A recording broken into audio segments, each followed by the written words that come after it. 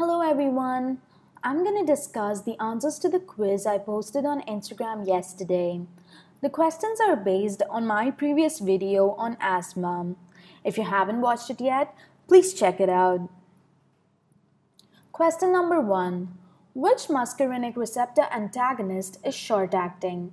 Option A, Ipratropium. Option B, Tiotropium. The correct answer is option A, Ipratropium. I mentioned a trick to remember this in my previous video. Since the arrow to I is shorter than the arrow to T, we can remember that Ipratropium is short-acting and Tiotropium is long-acting. Question number 2. Which of the following drugs inhibits the formation of leukotriene? Option A, Montelukast. Option B, Zafirlukast. Option C, Zileuton. Option D, Adenosine. The correct answer is Zileuton. So when you hear leukotriene, you should always think of Montelukast, Zafirlukast and Zileuton. Since Montelukast and Zafirlukast have the letter A, you can use it to recall that they are both leukotriene receptor antagonists. Zileuton, on the other hand, works by inhibiting the formation of leukotriene.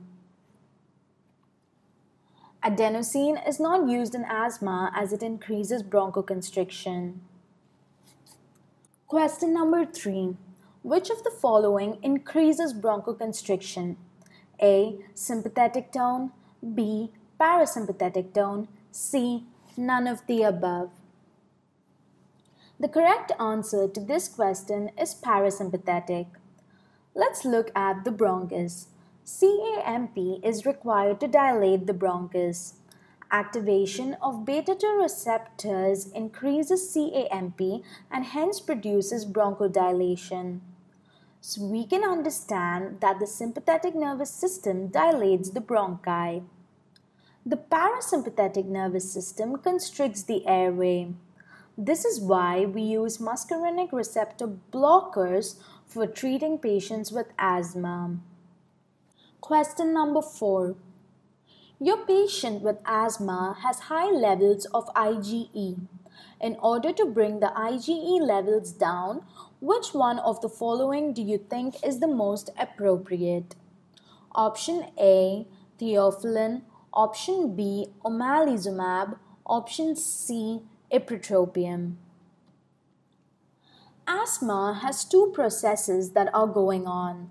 Number 1 is bronchoconstriction. Number 2 is airway secretion and inflammation. Ipratropium works by blocking muscarinic receptors, hence preventing bronchoconstriction.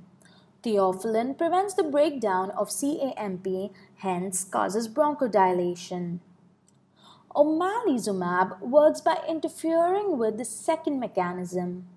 It is a monoclonal antibody which binds to IgE. It prevents IgE from binding to mast cells and hence prevents degranulation. Degranulation is one of the main processes involved in inflammation of the airways. So, patients with asthma whose symptoms and IgE levels remain high despite the use of inhaled corticosteroids and long-acting beta-2 agonists should be treated with Omalizumab. Question number 5.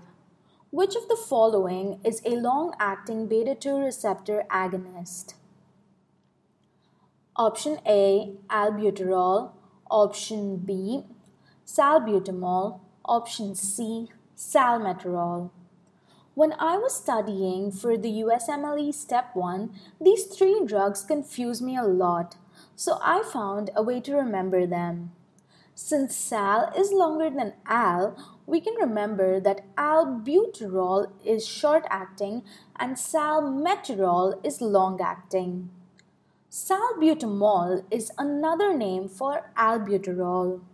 You can remember this by noticing that both of them have ALBUT in their name. Now, we have come to the end of this video. I hope that solving questions has given you a better understanding of this topic. I will soon be posting a video on my telemedicine rotation at Rush University Medical Center. So hit the bell icon to make sure you don't miss it and subscribe for more med videos, quizzes, study tips and med school experiences. Thank you.